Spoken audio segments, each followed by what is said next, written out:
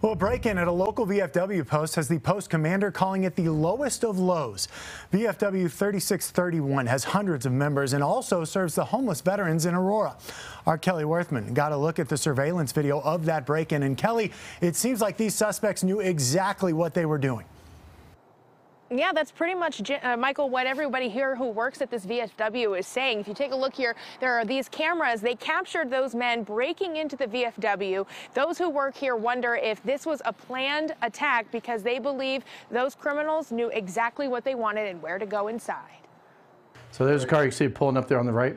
Watching this security video, Craig Arcuri can't help but be disappointed. For somebody to come in here and do what they did against a place like this is really the lowest of the low. At least 3 men broke into the Aurora Veterans of Foreign Wars post early Sunday morning, using a large crowbar to bust down the door. Took all 3 of them to get it open. Once inside, the thieves made a beeline for their target. No delay from the front door right to the ATM machine. They didn't look around. They knew exactly what they were going after. It's almost like it was a planned event for them, where they almost knew where to go. It only took the crooks about 4 minutes to get what they came for and leave.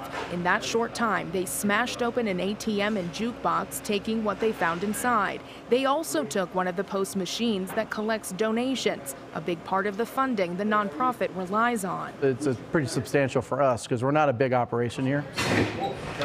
VFW 3631 has a couple hundred veteran members and serves hundreds of homeless vets as well.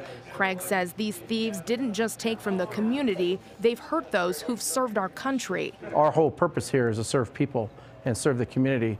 And, you know, when someone interrupts that doesn't make any of us happy. He's hopeful now someone will recognize these men and the community will help the post get back on their feet. If the community is watching and has any way to support us, come on in, buy a drink from our bar. It'll help support us a lot.